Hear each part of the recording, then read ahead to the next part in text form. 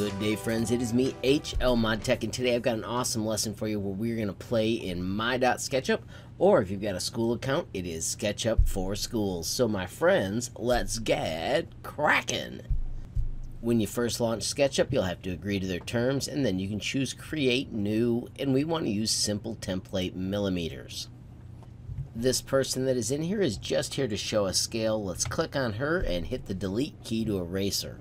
For our project today, we're going to work on some basic skills and make an awesome train. So start by clicking the rectangle tool. Notice it gives us lots of tools to pick from.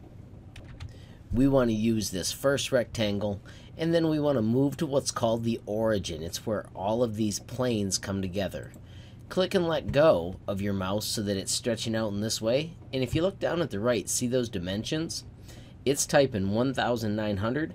We want to make that 150 and then do a comma, and then I want to make it 60 wide and press enter. Notice it makes a tiny shape down here. We click this button and move down to the zoom to extents, and it zooms right in. If you roll your scroll wheel back, it lets you see it better. If we switch to the orbit tool, you can use your mouse to turn it so it's a different angle. Now I told you we were going to make a train, so watch this. Find the push-pull, and let's pull it up. Once again, click and let go of the button, and then I want you to type 60 for the height of the engine that we're making. The next tool I want to show you is down here by the ruler, and I want you to find the dimension tool. When you click the dimension tool, you have to click once for a starting point, a second time for the end point, and then move your mouse out or down so that you can mark the distance that is. So our train is 150 millimeters long, which is what we told it to be a moment ago. If you missed a measurement, you can just use undo to go back to where it was. The other tool I'd like you to see is the tape measure tool. This shows you a permanent dimension. This lets you click, stretch it out in a direction, and then type a number that you want. I want you to type 60 and press enter, and see that little dot it made. That's where we're going to make our train's cabin.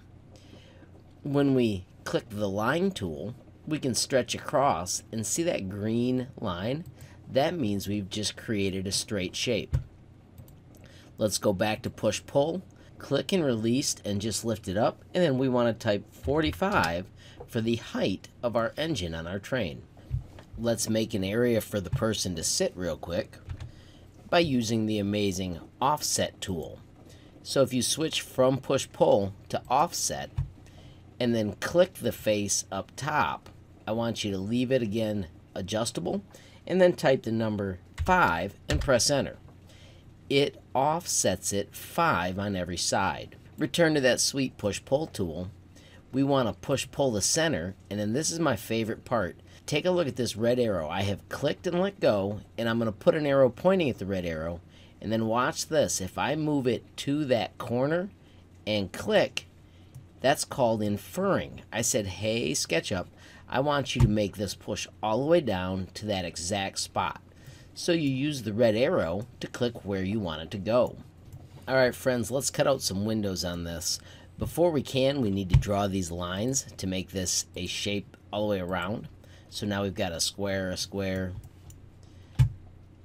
another square face. Now notice if I go kittywampus, it doesn't show me the green line, show me I'm on the right axis. That is a way that it tells you where you want to be. And then we're going to go back to that amazing offset tool. And once again, we're going to click and let go and type the number 5 and press enter. Click and let go, type the number 5 and press enter. Go to the other sides and do the same thing, 5 enter.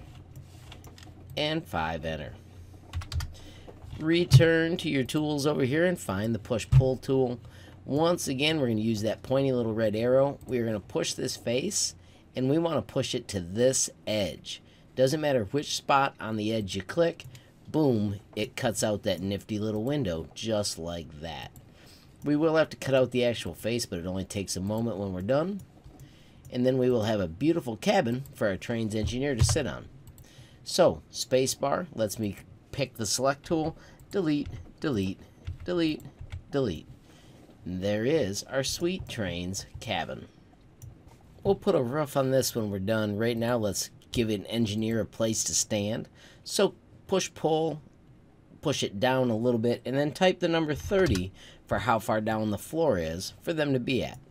So with our location, let's add something on the front for where the boiler would be.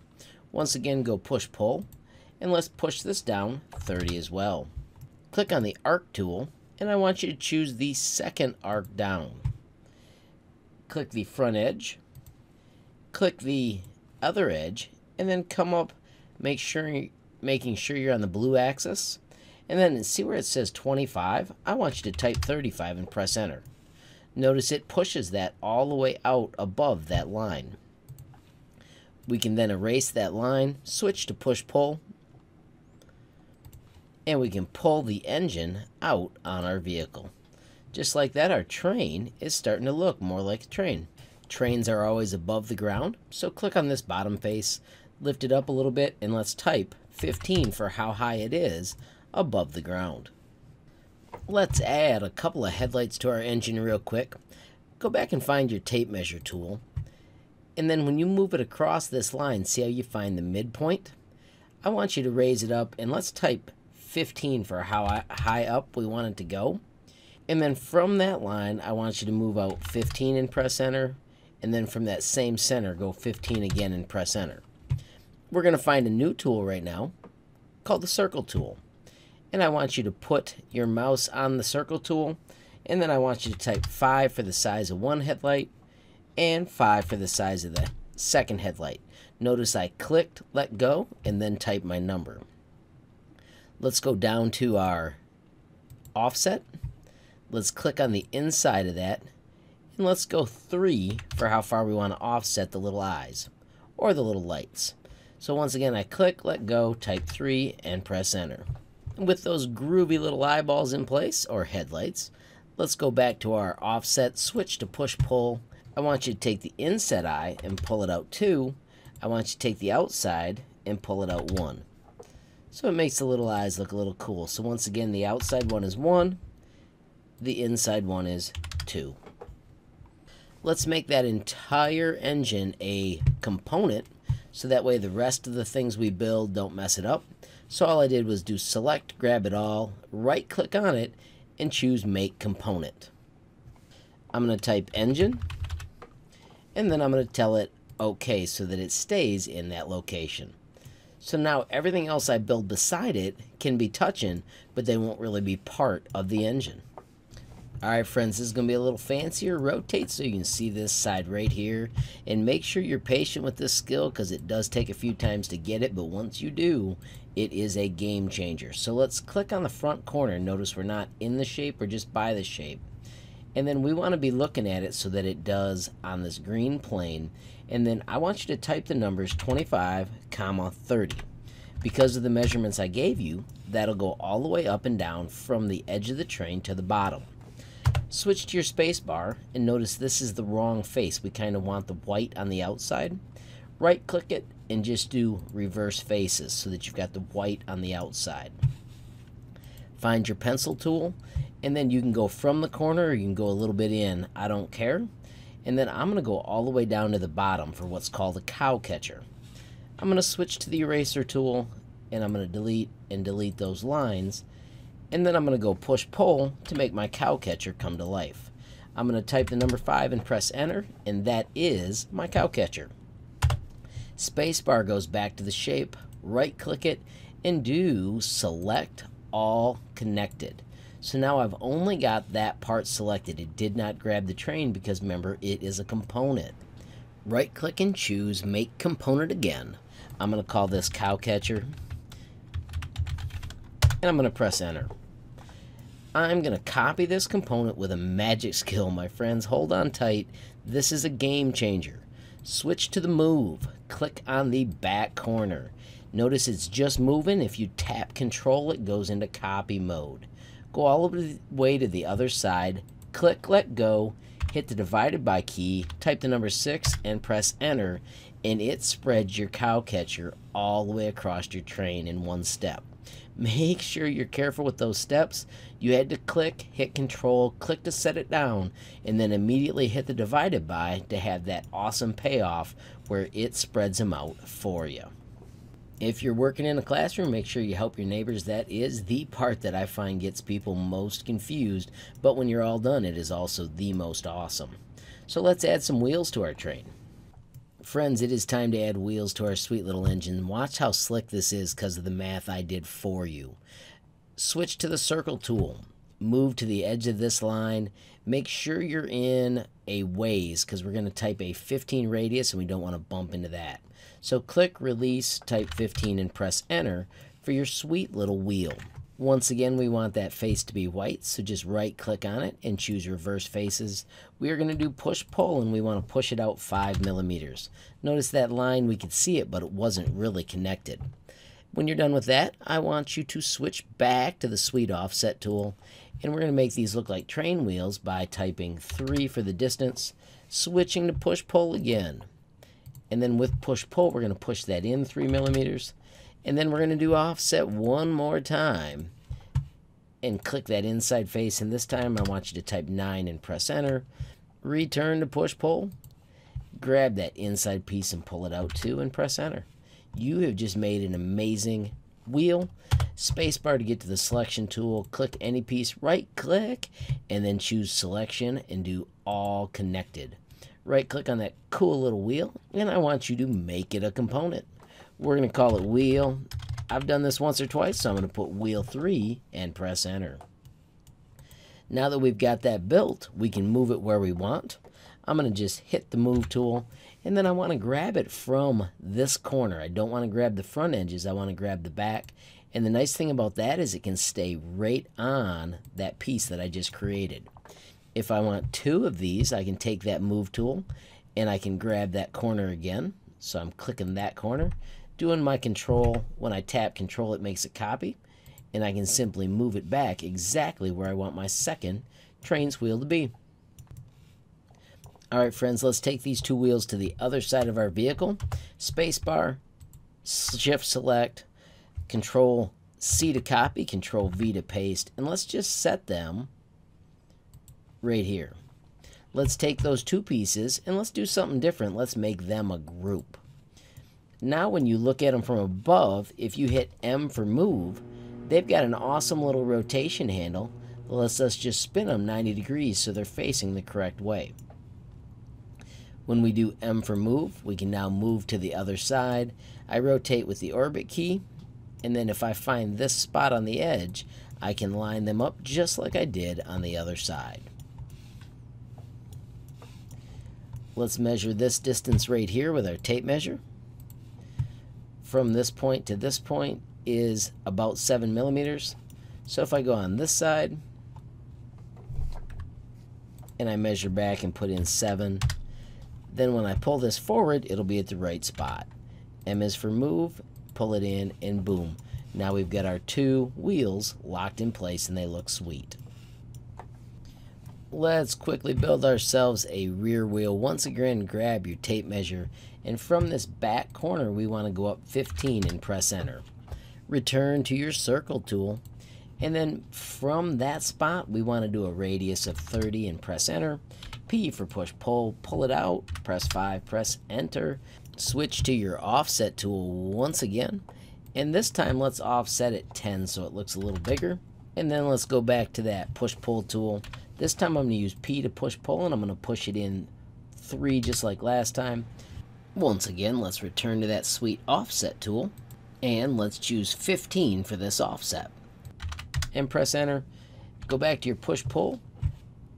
When you select push pull, click that middle and let's pull it out 2 or 3 again so that our wheel looks pretty darn wicked cool.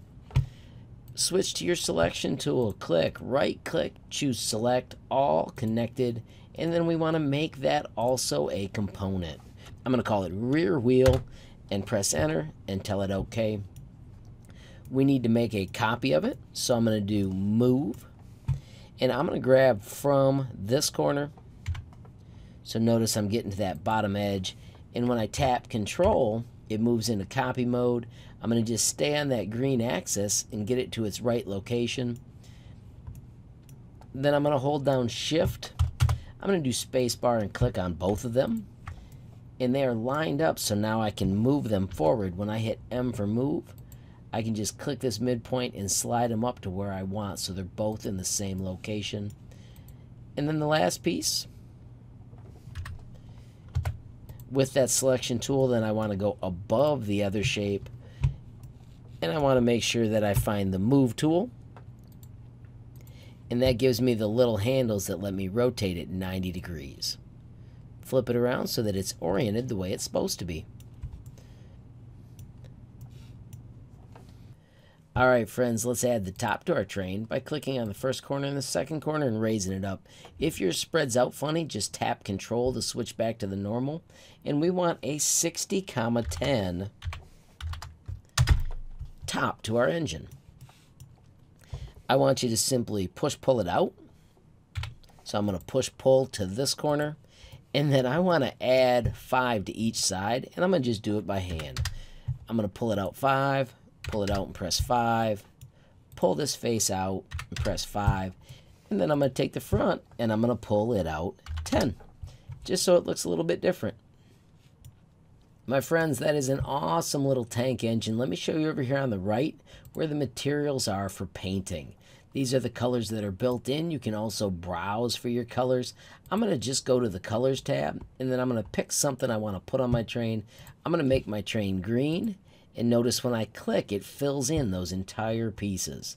I'm going to find black, and I'm going to fill those in on both sides. I'm going to see what it looks like if I use a gray. Gray looks a lot cooler, so I'm going to switch back to gray, so that way they show up.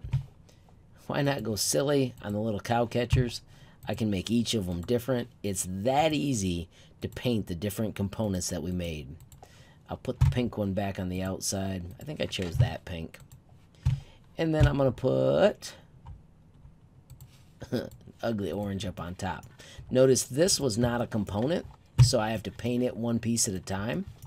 Having the other pieces be components allows me to paint them all in one step.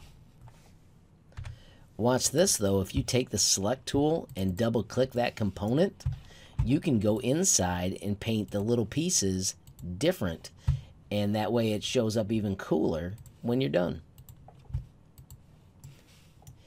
I'm going to hit the select tool and click outside to cancel that.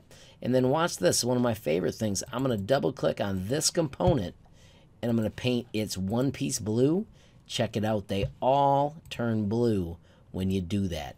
That's the beauty of creating components, is that you can edit the entire project all at once. I'm going to make my back wheel just a little more awesome by once again selecting in, going down, finding some cool colors. We can also do crazy things like have glass for your axle so you can see inside. And then once again, when you click outside, it actually shows up on every side all at once. Make sure you remember to hit save. They save in a Trimble folder. There will be a SketchUp. If you're at school, you can save it on your Google account. I'm going to call this train, and I'm going to put my initials after it so I don't lose it. Alrighty friends, well I hope you had a ton of fun and made a sweet little tank engine. If you did make something awesome, I'd love to see you share it with us at HLModTech on Facebook, Instagram, or Twitter. And of course friends, if you enjoyed the video, please give it a like. If you got a question, comment, or a suggestion, add it down below. If you haven't subscribed yet, what are you waiting for? Smash that subscribe button. And last but not least, hit the notification bell if you want to be the first to know when there's a brand new video from me, HLModTech. Thanks for watching. Have a great day.